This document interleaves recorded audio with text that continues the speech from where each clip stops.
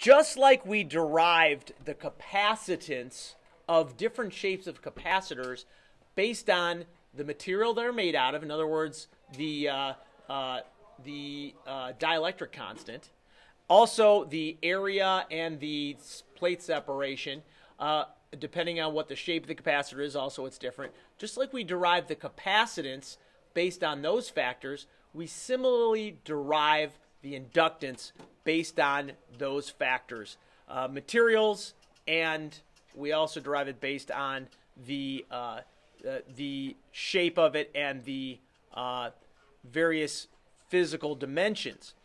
Now, a coil is, if we define the inductance like this, N times, this is magnetic flux. I should add that right there.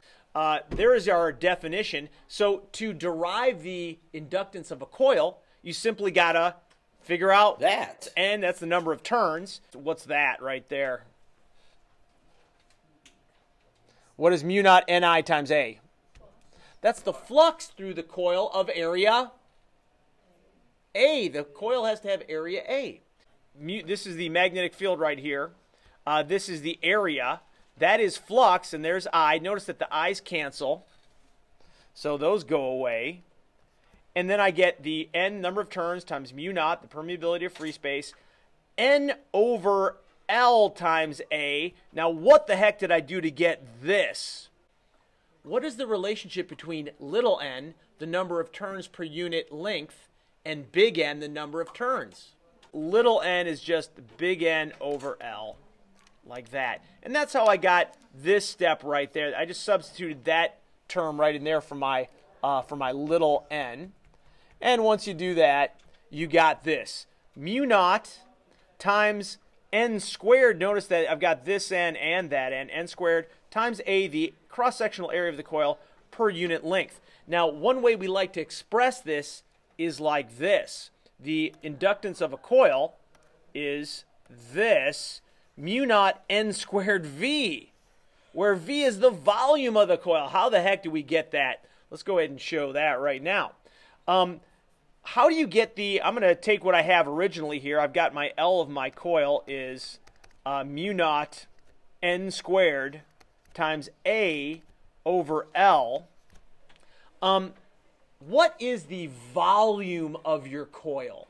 Volume equals A times L. If you solve for A is equal to the volume over L. So that's what I'm going to do. I'm going to substitute the volume over L in for that.